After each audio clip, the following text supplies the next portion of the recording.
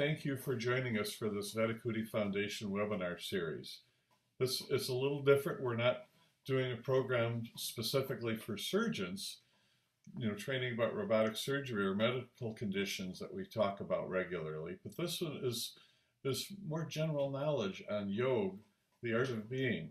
And I have only done a little bit of participation in yoga in my life, so I'm interested to learn more about what Dr. Dalela and Professor Priyadarshi, they're both professors, excuse me, have to say about this topic.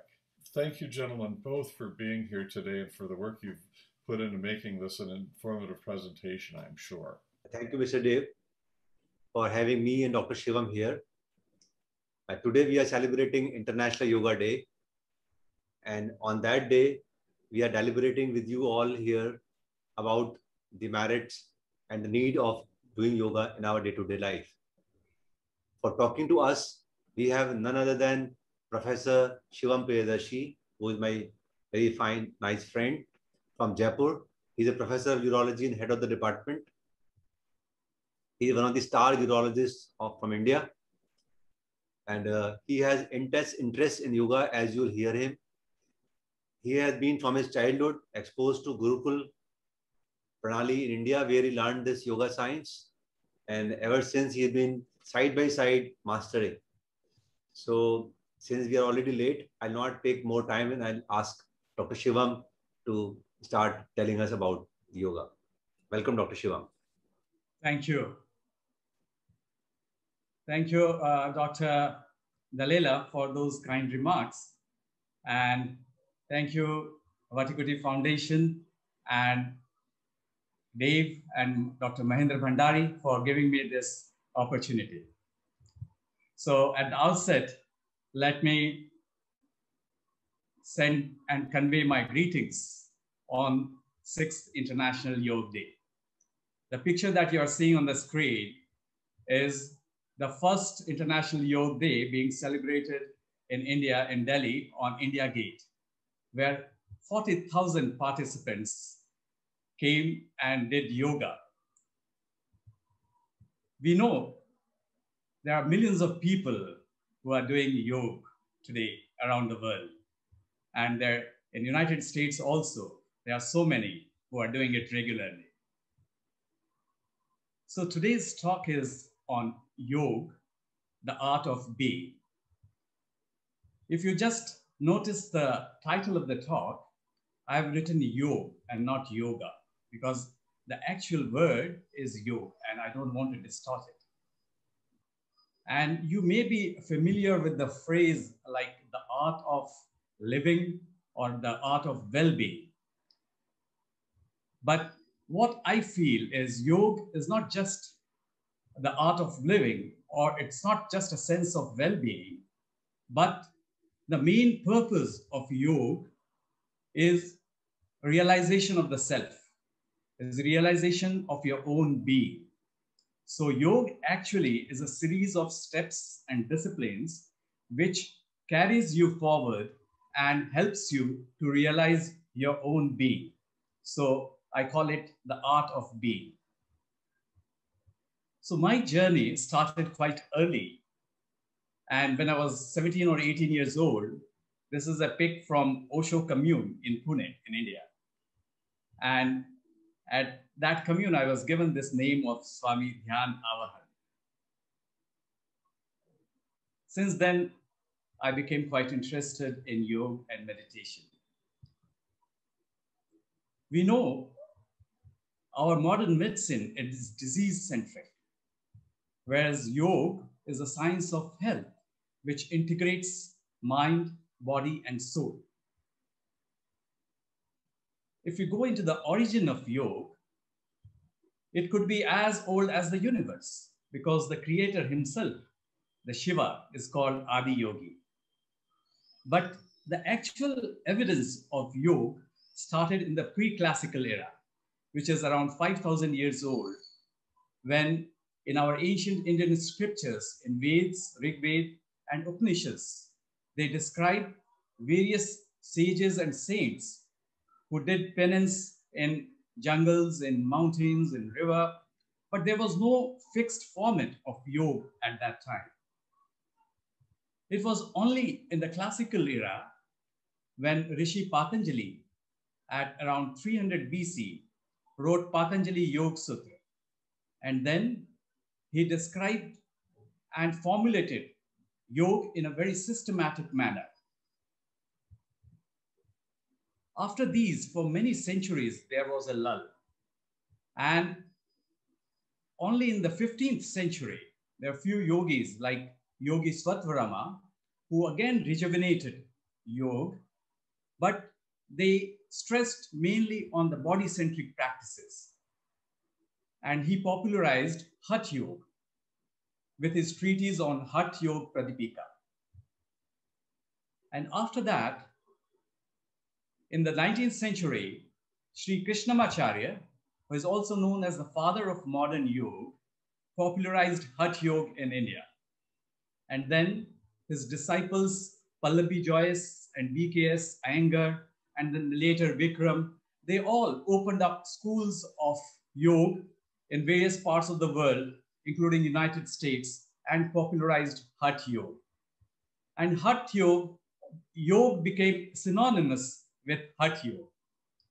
But we know yoga in ancient India originated from a word which is in Sanskrit called yuj.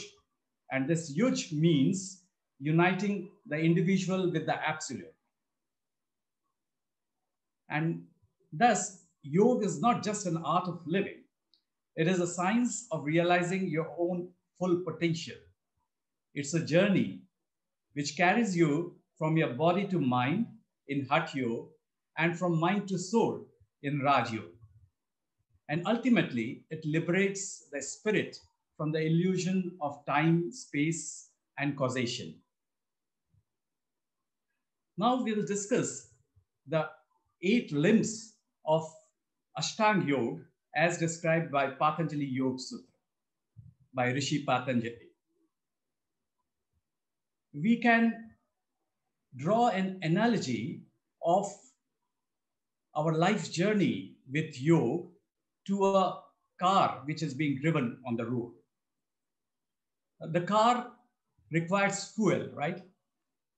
So our life journey in yoga requires fuel, which is actually food, water, and air. And the asanas which we do in yoga are the lubricants. And pranayam is the battery. And the driving soul, the meditative soul, is the driver of the car. So let's begin our journey of yoga in this car. So when you drive a car, you need to know some certain rules. We need to follow certain rules of the road. And there are certain principles of driving a car. Similarly, in yoga, we have self-restraints. Those are the principles which are divided into 5 moral values, which include non-violence, ahimsa, truthfulness, satya, non-stealing, asteya, moderation on all things, brahmacharya, and aparigraha, which is non-possessiveness. So these are the self-restraints to be followed while following yoga. But once you have these principles, you need to follow them regularly with fixed observance and self-discipline. And this fixed observances are divided again into 5 qualities, which are shauch, which is called purity, santosh is contentment, tap is austerity, and swadhyay is the study of sacred texts, and ishwar pranidhan is living with awareness of the divine. So once you have these principles and you follow them regularly with self-discipline, then this journey is a very long journey. And once you have gone for a long drive, you need to have a very comfortable, relaxed posture for driving the car. Otherwise, you will feel tired very soon. So asanas help us to attain this comfortable, relaxed posture. while driving. And once you have this relaxed posture, then again, if your mind is not stable, if your mind is not quiet, because that's the character of mind, then again, there will be trouble in the journey. So pranayam, which controls your breath, helps to quieten your mind also. It helps to steady your mind and quiet your mind. So this acts as a bridge between a body and mind. The perfect example is anger. In anger, what happens? The breathing becomes very fast and shallow. And when you are calm and peaceful, the breathing becomes slow and deep. So exactly that happens with pranayam. If you control your breathing, your mind becomes calm. So that is what is done by pranayam. So once you have a relaxed posture, your mind is calm and quiet, then again, it's very important to have a road map for reaching your destination. So today we have GPS system, all right? So in yoga also there is a GPS, and this GPS is guru positioning system. And you need somebody to help you, to direct you in going to the destination. And now you know that your direction is not in the outer world. You have to go into your inner world to reach your destination. And this is what is done by pratyahar. Pratyahar is withdrawing your senses which are being released outside in the outer world and withdrawing and directing it inwards so that you can concentrate in your journey in the inner world. So pratyahar is a bridge between bahirang, which is external world, and the antarang, which is the internal world. And once you go into the inner world, then you find that the world is totally different from outer world. And you have to pass through various strata. And this is in yoga, it is called panchkosha. But the outermost layer is the annamaya kosh, and the innermost is the anandamaya kosh, which is the state of bliss. So you have to cross all these strata to reach that destination. And the energy which is required in this process passes through two nerve channels, which is called in yoga as Pingla and Ida Nadi. That is, one is the sun channel, other is the moon channel. And these two confluence at the Muladhara, which is the lowermost chakra. That is the energy, wheel of energy. And there, with this confluence, they awaken the latent energy, which is called Kundalini. And this Kundalini energy rises up through the various chakras. And these chakras are, the lowermost is the Muladhara. Then you have Swadhisthana, the sacral chakra. Then Manipur, solar plexus chakra. Then Anahat is the heart chakra. Vishuddha is the throat chakra.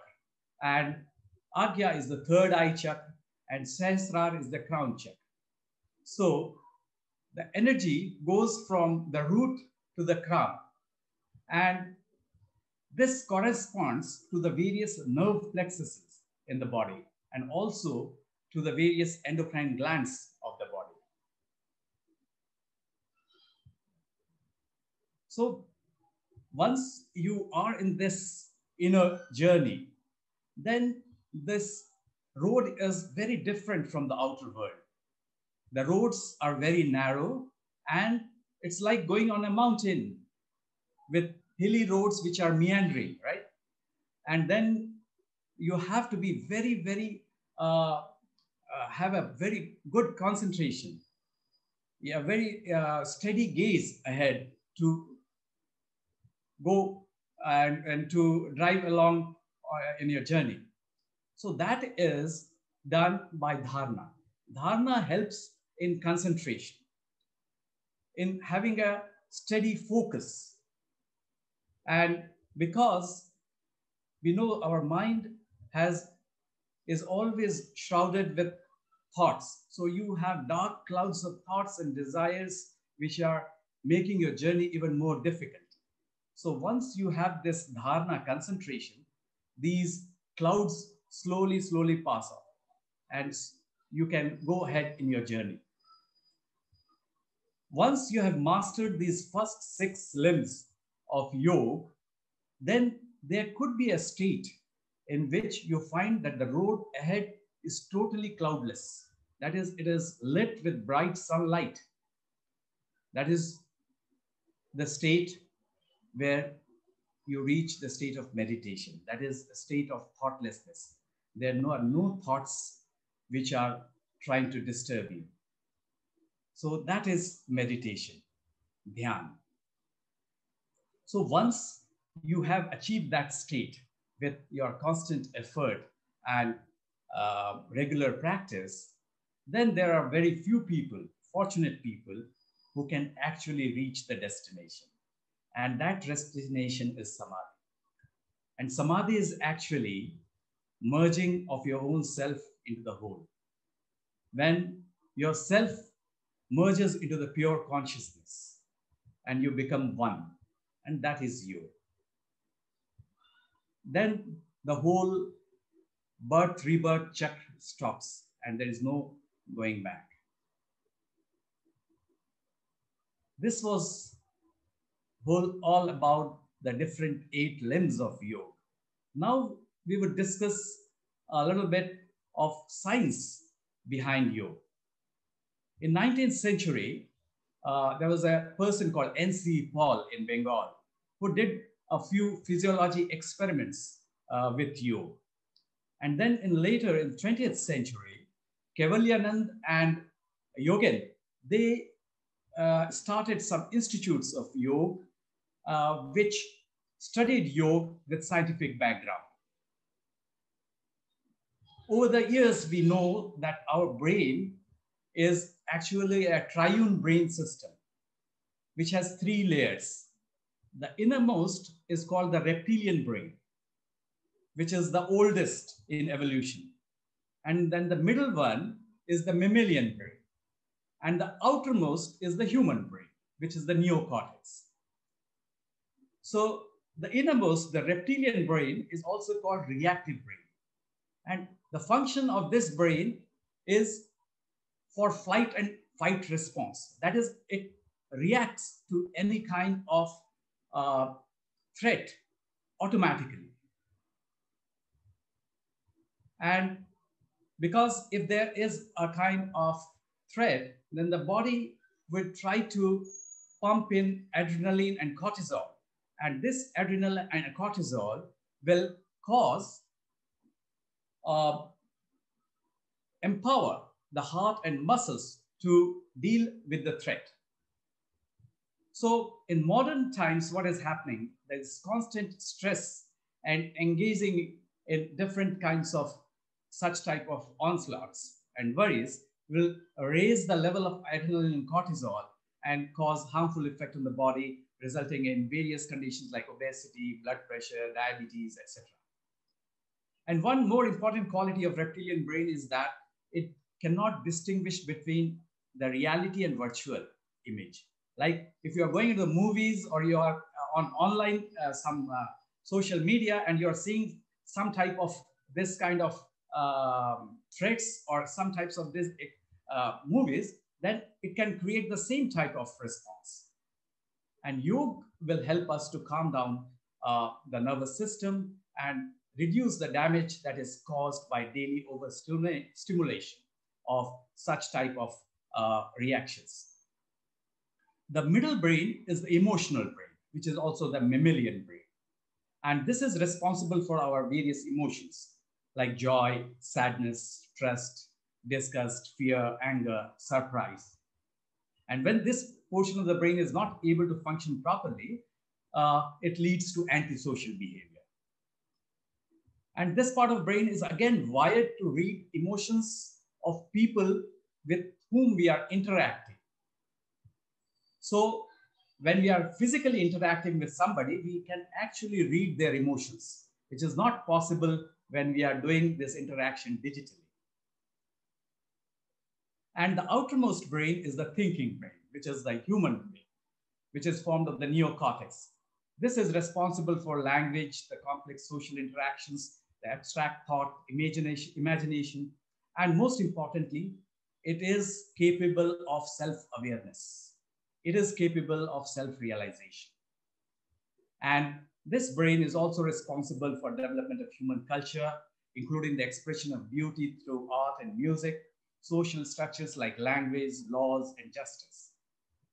It has also the ability to control over the other two layers, both the middle and lower, innermost layer. The fourth brain is the gut, which is a kind of a recent discovery. We know there are almost 100 million neurons that are woven inside the walls of our digestive system.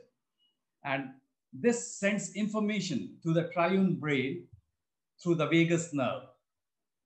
And some of our emotional states actually starts in our gut. And almost 95% of the serotonin, which is the chemical for a sense of well-being and pleasure, comes from these gut. And many of us must have experienced this gut instinct or the gut feeling. That can be amazingly accurate if we learn to listen to our gut feeling. Our brain is made of 100 millions of neurons. And this has trillions of synapses, which through their neural network connect to each and every cell of the body. So whenever there is an electrical signal which passes through this neural network, it forms a wave, which is the thought or a desire. And this passes through this neural network to each and every cell of the body and causes a release of a molecule, which is called neuropeptide molecule, which is released in each and every cell of the body. So if we say that each and every cell of our body is able to think, able to have expression of feelings and emotions, then it will not be wrong. This is the famous sculpture, The Thinker by Rodin. Our brain is constantly bombarded with various thoughts. It is said that we have around 6,000 to 60,000 thoughts every day. And we are almost a hostage to this gang of thoughts. And we are aware of only a very tiny fraction of these thoughts in our consciousness. And vast majority of our thinking goes in the subconscious. And only few thoughts sometimes would breach into our consciousness. And these electrical signals, which are the form of thoughts, which are actually encoded with molecules and ions, which have masses, which have actual mass.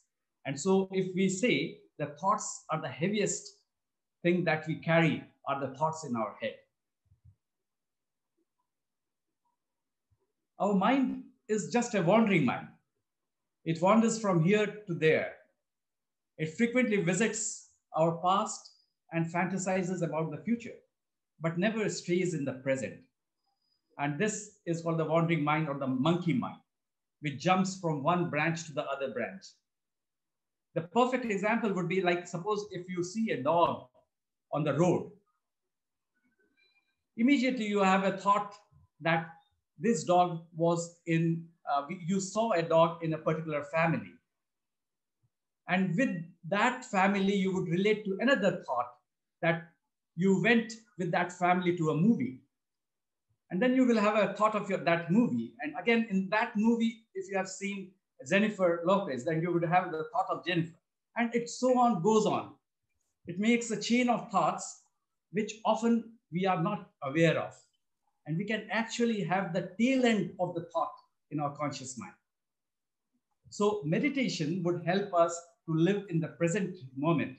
And we can actually be aware of our thoughts also. So a wandering mind is usually an unhappy mind. So this was a kind of study which was done on 2,250 participants, they found that almost half of them had their mind wandering. And people were very less happy when their mind were wandering.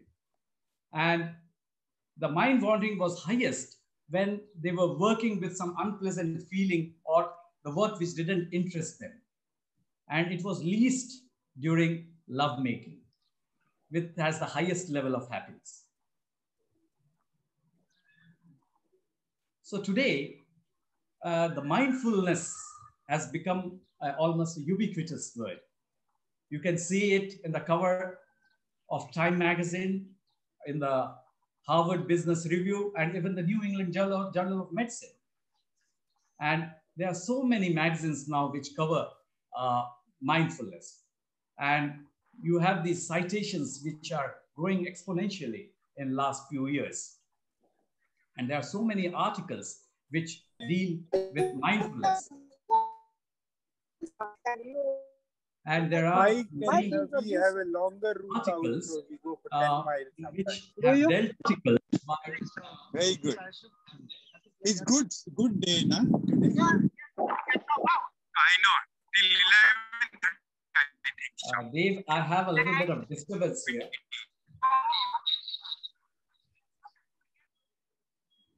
So this mindfulness has been dealt in various peer-reviewed journals, beginning with Lancet, with British Medical Journal, and many other journals where they have done randomized controlled studies on mindfulness and meditation. So John Kabat-Zinn, who is the director of the Center of Mindfulness in Medicine in Massachusetts, defines mindfulness as paying attention in a particular way on purpose and living in the present and non-judgmental. It has to be non-judgmental because once you start judging your thought, you again fall into the same trap of the chain of thoughts. So when you observe your thought non-judgmentally, you can actually dissolve and can go out of that thought. So he developed this mindfulness-based stress reduction, which till date is probably regarded as the best technique for de-stressing. And then Santorelli again described it as a disciplined way of learning to pay attention to all that is arising within.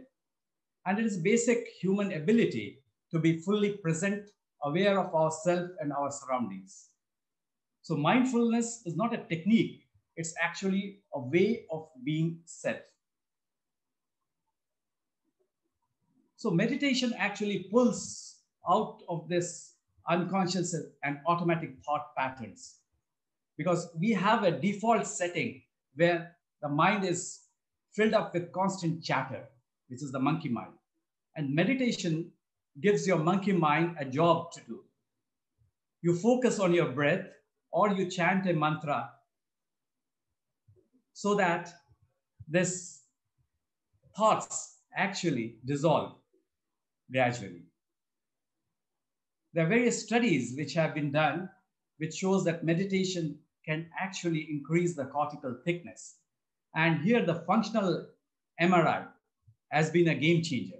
It can actually tell you the function which is going on in the brain with people who are doing meditation. So the application of meditation is that those who are not aware, whenever there's a stimulus, they would react to the situation. That is, it's an automatic kind of reaction without any kind of conscious thought. But those people who are self-aware, meditative, they will, with mindfulness, try to respond to the situation and not react to the situation. So there is a process called stop, where the S stands for stop.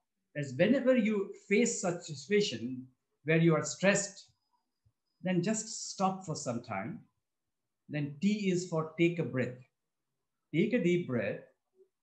And O is for observe.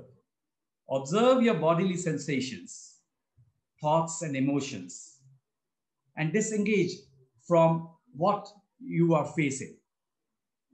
And then you proceed. because by then you are trying to analyze the situation, and then whatever you would do would come out of your own wisdom. So mindfulness can be practiced at any time, every hour of the day. Even when you're going to bed before sleeping, if you are mindful, then your whole sleep can be very deep and relaxing. While eating, you can be mindful. While playing, while studying, working, seeing patients, doing your surgery, or while making love, or even if you're doing nothing, you can just keep focusing on your breath and be mindful. So we need to be mindful in every activity. We need to focus our breath if we are doing nothing. So let us establish a meditation as a regular habit. And we need to use the same place and time each day, which actually helps in the process. So talk less, listen more, reduce your multitasking, so slow down in your life, reduce your belongings, and simplify your life. So you have two choices. Either your mind is full of thoughts and you are not aware of it, or you could be mindful of your thoughts. There is a kind of term entropy, which comes from the thermodynamics principles in physics, where entropy is the excitability and chaos of the molecules which constitute matter. And human brain, which is an aggregate of nearly 100 billion neurons, they constantly crowd our mind and is a result of sum total of simultaneous activity of all these neurons, the thoughts. And the sensory organs serve as an important pathway to increase this entropy as they stimulate various neuronal circuits. And thus, closing our eyes will help in the process of concentration as it decreases the entropy. And that is why sleep deprivation leads to fatigue of this neuronal network. So when we are concentrating or doing meditation, we are increasing the synchronicity of a specific group of neurons and silencing the unrelated neuronal activity. And in the waking state, when we are doing consciously this attempt, we decrease the entropy, this chaotic state of molecules, which is referred to as meditation. As the entropy of neurons keep decreasing, there is a state of calmness which is perceived, and they resonate in harmony. And as this orchestra gets more in sync, you experience varying states of bliss and happiness, till what is presumably the final state of zero entropy, where all 100 billion neurons in the brain function in a total unified quantum coherence. And that is called samadhi. We know in physics, when matter gets cooled to very low temperature, to absolute Kelvin of -273 degrees, the entropy of the chaotic molecules in the matter decrease, and the matter comes down to a zero energy state. And this zero energy state in physics is known as Bose-Einstein condensate.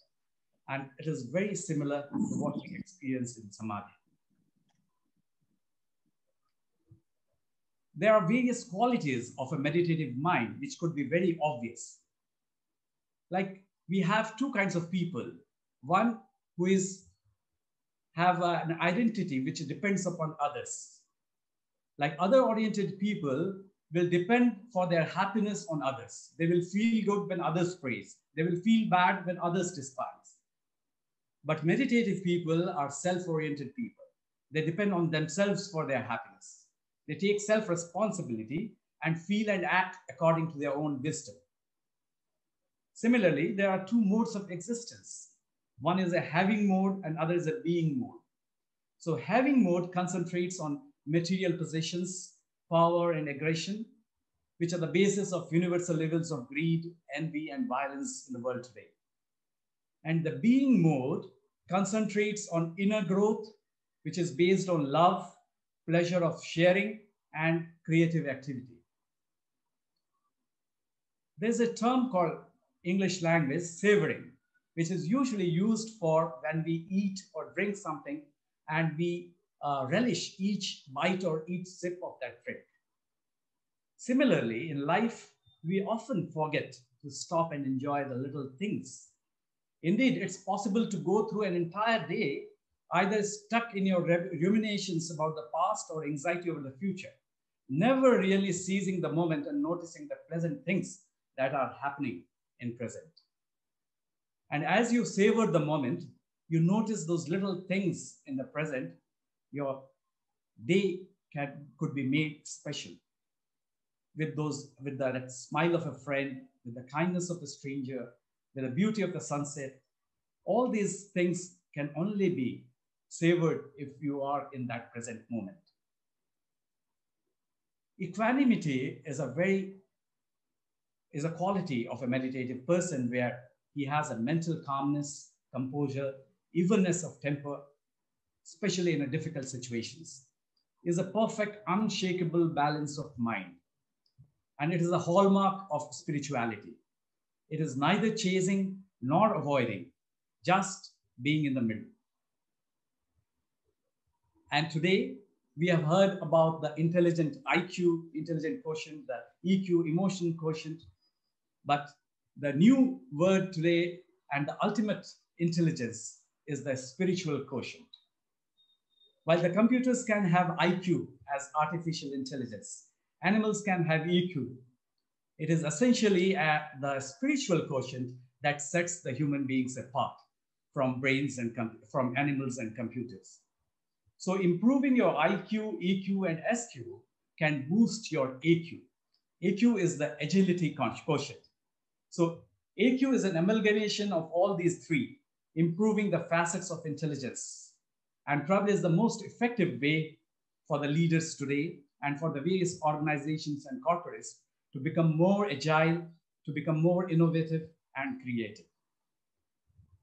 So yoga not only improves your physical fitness, improves immune system, boosts the chemicals which are actually cause your sense of well-being, improves your lung functions, lymphatic system, removes the toxins, improves the functioning of organs, and works at the neuroendocrine level to decrease your anxiety, depression, and fear. But it also helps to conserve your creative energy, which can be used for different innovations and creations and your journey. You can improve your professional work. You can become more loving and caring. You are more willing to apologize and forgive.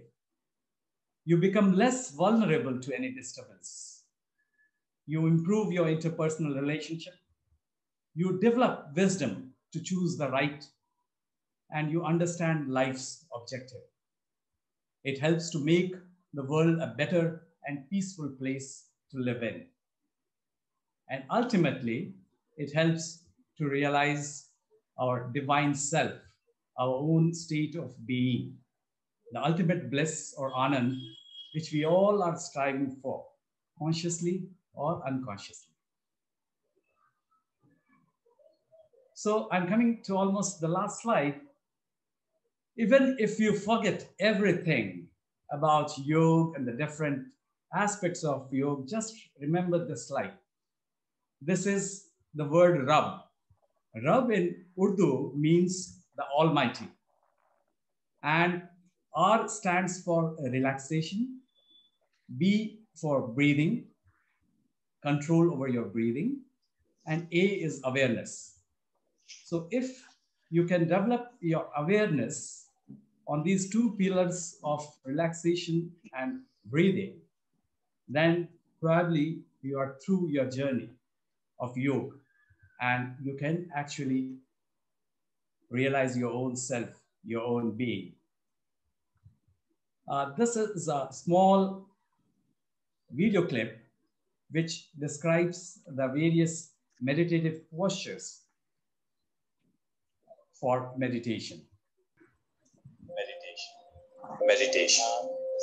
Dhyan is the seventh penultimate limb in the 8 limbs of Patanjali Ashtanga Yoga. The first 6 limbs, just prepare us for meditation.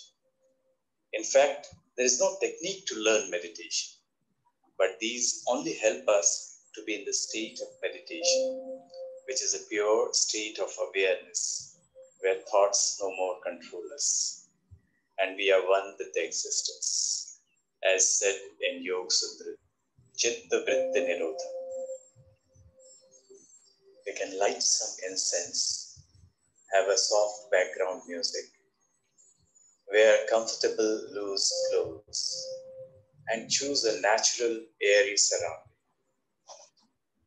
If not comfortable sitting on the ground, you can sit on a chair, but don't use the backrest. Instead, sit in the front part with your back straight. The best posture would be a sitting posture on the ground. You can take a small cushion and sit on the cushion in its front part so that the buttocks lie on the cushion. The first asana is the simplest one, which is Sukhasana. The second sitting posture is Ardha Siddhasana, where the heel presses on the perineum and the right leg on the left thigh. So this is Ardha Siddhasana. The third posture is Siddhasana, where the left foot goes on the right thigh. And the fourth one, which is the most optimum sitting posture, is Padmasana, where the 2 feet are on the 2 thighs.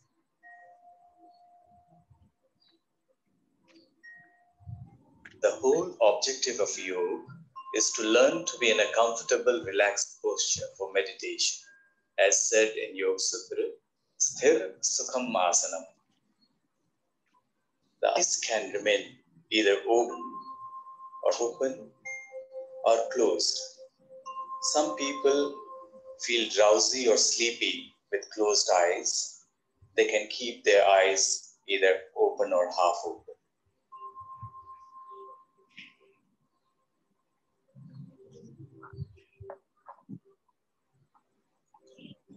Head should be straight, not tilted back or on front. Chin can be slightly down at an angle of 45 degrees. Hand could be in various mudras.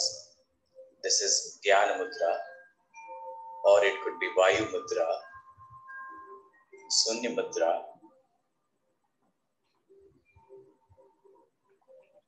or the Surya Mudra, and the Prithvi Mudra. Dhyana Mudra, where the left palm is considered as the world of illusion and the right palm the spiritual world.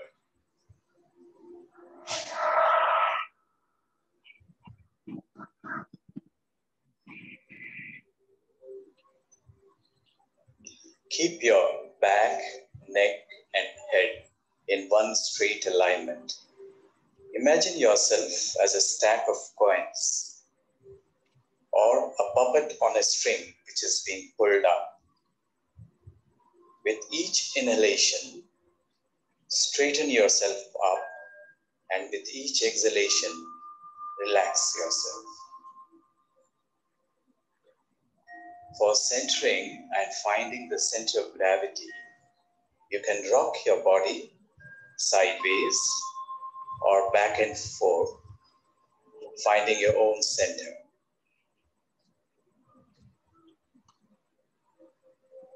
Try to straighten yourself up, and with each exhalation, relax yourself. Relax your whole body. Start from your feet. Try to tense them and then relax. Similarly, proceed up in your leg, thigh muscles, back, shoulders, and head, especially the muscles around your eyes, face, and scalp. Relax them completely. Then come observe your breathing. Our breathing has 4 phases. Inhalation is Pura. Then there is a slight pause, which is Kumbha. Exhalation is Recha. And then there is a slightly longer pause, again Kumbha. Remain aware of these 4 phases of breathing and observe. Remain aware of all sensations. It could be a pressure sensation. It could be a little pain in your back, or it could be some tingling in your shoulders. Also remain aware of all the sounds in the environment, or the smell.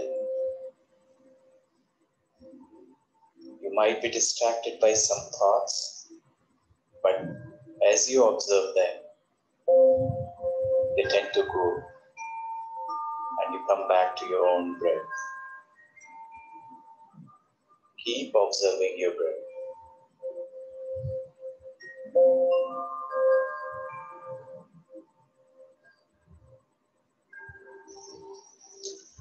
Gently open your eyes and let all the forms, images, and colors come into your eyes and just observe them.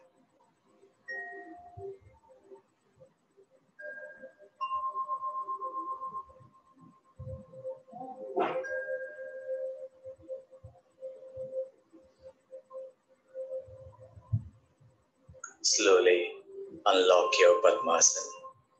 Be aware of all the physical movements.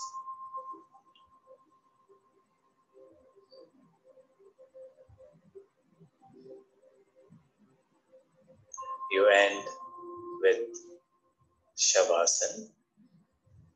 Completely relax yourself. Relax all the muscles, beginning with feet to the head. End with Vajrasana. End up in Pranayam with gratitude to the Almighty.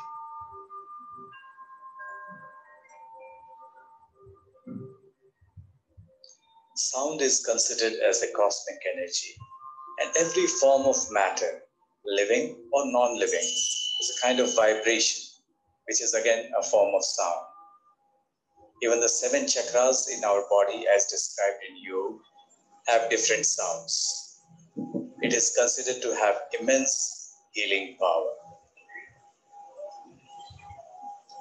Tibetan saints have used bells or bowls which, when struck with the wooden mallet, produces a sound vibration similar to the cosmic nod and is helpful in meditation.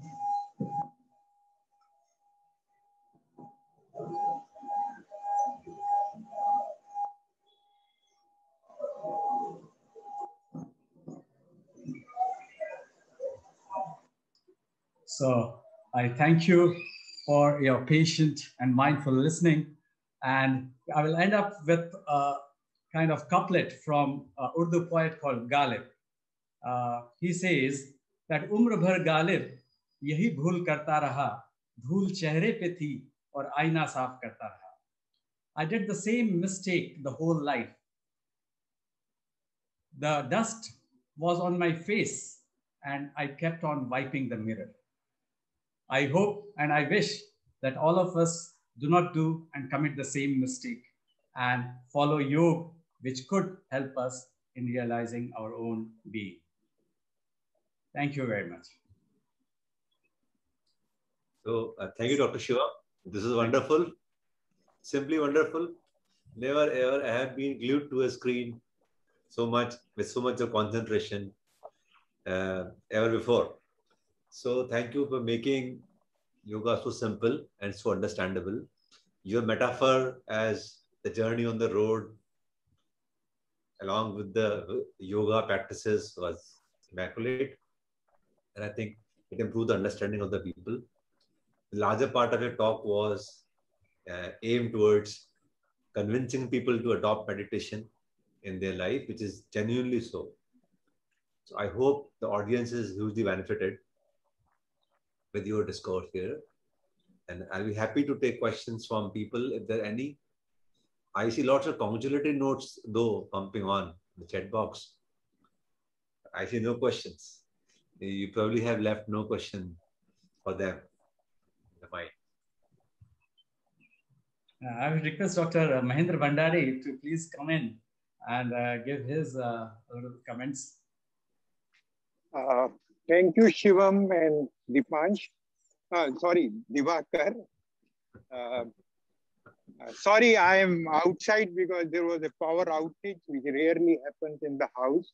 So I was a little late in joining your thing, but I think most of it I got it.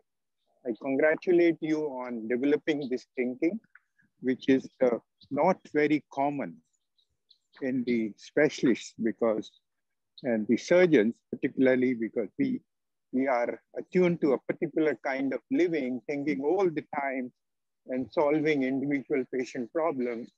But this is what you rightly brought out. This is not an add-on, it is a solution to your problems. If you have a complex problem, when your physical limitations of knowledge come in, you connect to that divine, unlimited source of energy to solve your problem. So I congratulate you on that, and thank you very much, you and Divakar, for coming in. Before I hand over to Dave, I would like to tell to the listeners, many of them, because I don't expect very large audience for this kind of subject, because the interests are somewhere else. But those who are there, I am very confident they are committed, and many of them are in that state of mind which Shivam described. Only thing I'll tell you, there are 4 stages of achievement.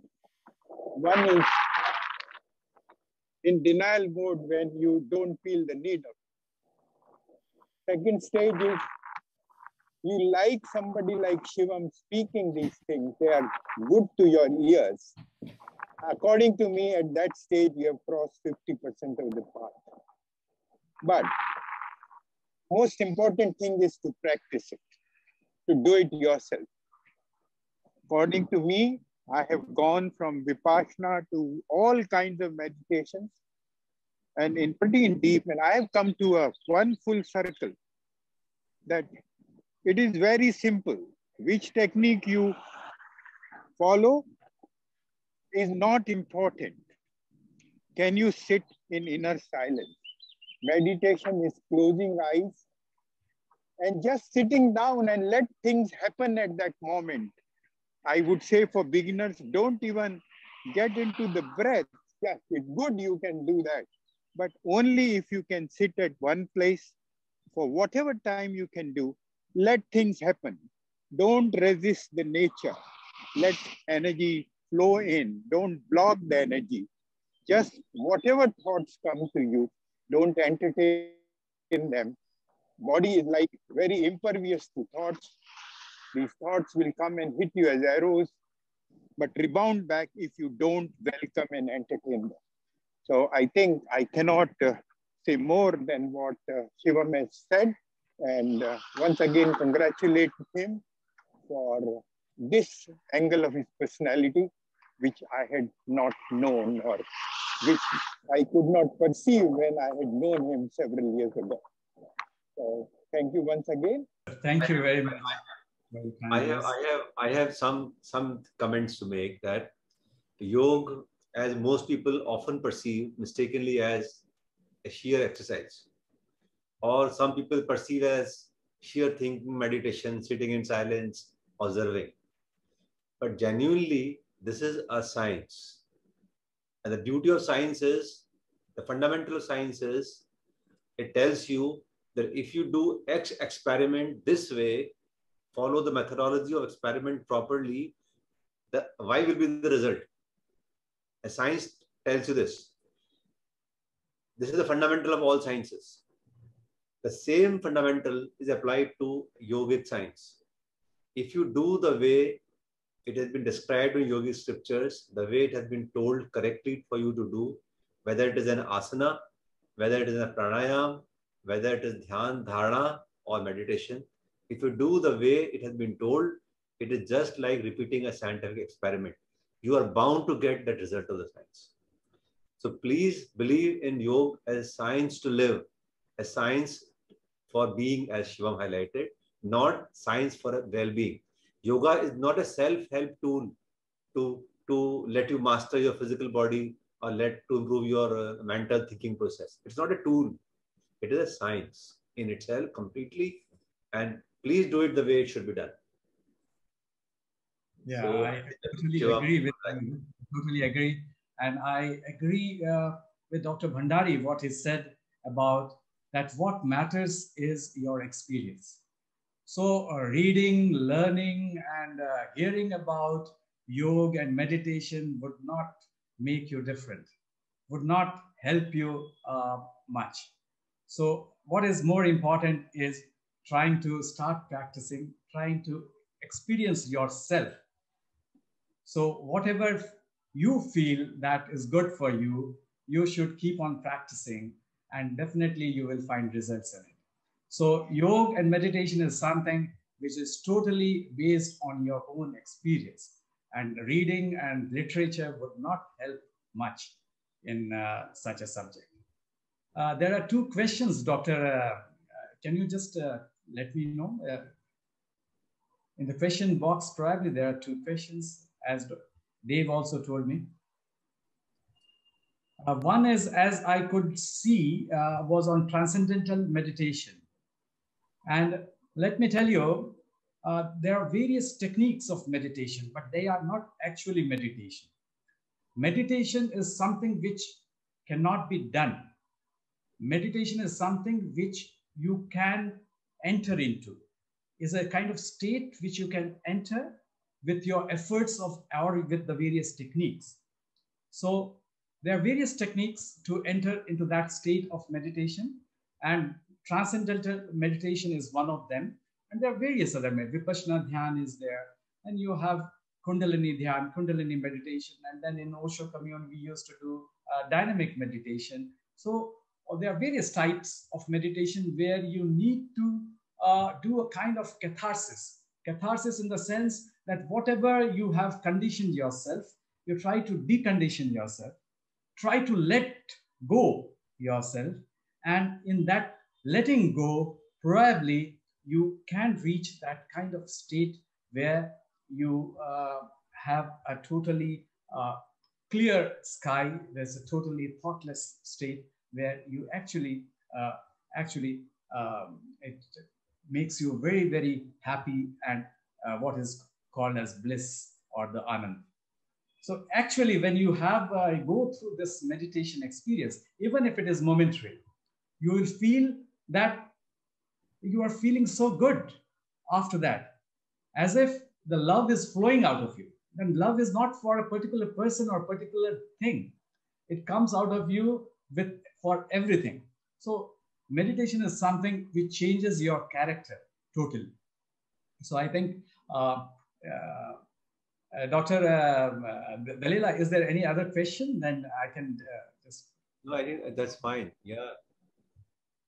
I can see only one question on transcendental meditation. That's about all. Okay. I think that's fine then. Yes, Dave. Yeah. There are two questions in the Q&A box. And the first one says, "Sir, what is your say about the prayer during which a person focuses only on prayer, leaving all the thoughts? Can it be a kind of meditation?" That's our first question. So the question was on prayer, right? Yes, it was. So, right. So it doesn't depend on what actually you are doing, whether you are in a prayerful mood, or whether you are working in your normal profession, or you are, even if you are having your meals or having your bath, whatever you do, if you are doing it with full awareness, with full consciousness, then this becomes a kind of a meditation. So definitely prayer, because prayer, when you are in a prayer, then definitely you have that kind of atmosphere where you tend to become meditative.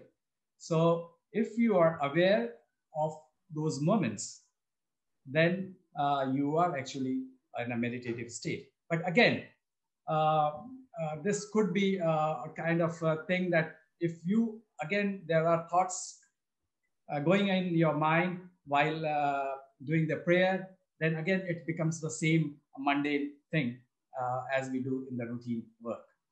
We do have one more question from the same individual who says, "Sir, it was very interesting. All the other benefits are obvious, but what about toxin removal? How does it so?" What exactly? What did you say? They're asking about, is there a benefit of yoga to toxin removal? And maybe this does not pertain to your talk at all. How does yoga help in detoxifying the body? That's what. Okay, right. So definitely yoga would help in improving your physical and mental fitness and improve, as I said, I enumerated all those things. It helps to improve the immunity, helps to improve the sense of well-being by boosting the chemicals, etc. But these are all byproducts of yoga. This is not the actual aim of you. So you can detoxify with various other therapies also. But yoga, in its main objective, is to how to develop your own awareness, how to develop your consciousness, how to, so that you can actually realize your own self. And that is the whole objective of you. Maybe I can add a little bit to this. Yeah. That if you see this concept of toxins in the body, most toxins come from cellular metabolism in different parts of our body. May it be liver, may it be gut, may it be pulmonary tree, lungs, or may it be our large muscles, whereby action toxins are accumulated. These toxins get accumulated in the interstitial fluid of our body, right? Now, when we do yoga asanas, we stretch our body differentially in a particular manner. And when this stretch is created, it kind of squeezes the particular part of the body, as if you squeeze the wet towel. And when you squeeze the wet towel, all the water will flow out. When you squeeze the particular part of the body, the interstitial fluid, which has been stagnating all around those cells, and this interstitial fluid is loaded with toxins coming out of the cells. This fluid is pushed into lymphatic circulation. And then it goes into the larger circulation.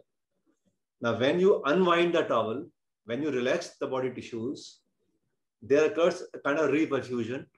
Fresh blood comes and you get a fresh lymphatic flow and you get a fresh interstitial fluid. So yoga as a science is a technology to replace your old junky interstitial fluid from fresh, vibrant fluid, which is full of nutrition and nourishment. That is how it detoxifies your body parts. With pranayam, you detoxify your lungs and interstitial tissue of the lungs. With asanas like Kapalbhati, you detoxify your gut and retroperitoneum to some extent. And with other musculoskeletal asanas, you detoxify your muscles. So it does operate at that level. Yeah, definitely, yes. But again, I think we need to think of the larger picture of yoga. And I think that should be the main objective of yoga. And I wish all the people who are listening to us and viewing, I again wish them a very happy International Yoga Day. And I wish them to include yoga in their lives. And I think this would make a tremendous change in their lives if you actually make yoga as part of life. Thank you very much. And I just, before you end, I just like to say one more thing to everybody, the listener, that yoga is going to not only improve your physical fitness and mind by meditation, but it energizes your energy circuits. As Shivam mentioned in his chakras thing, that the flow of energy into our body is made into the way it should be. Suppose you have a computer, which is a hardware and a software, and you connect to a power supply which is erratic. will your computer functioning properly? So our body has to have a sound energy flow, and the energy flow has to be in a particular direction and a particular manner. So yoga serves to not only improve your physical fitness, body and mental fitness, but also improves to streamline your energy flow. And remember, we work with our body. The manual labor work with our body. The work, people remember about that work only for a few hours. Those who work with the mental state, their creation is remembered for a few years. But those who work with their energies are people like Gautam Buddha and Ramakrishna Paramahansa. There are people who work with their energies. Their work is remembered for centuries and probably forever. So let us all adopt yoga principles to evolve our energy to that level. Thank you very much. Thank you very much. And once again, thanks to Vaidikoti Foundation for giving us this opportunity.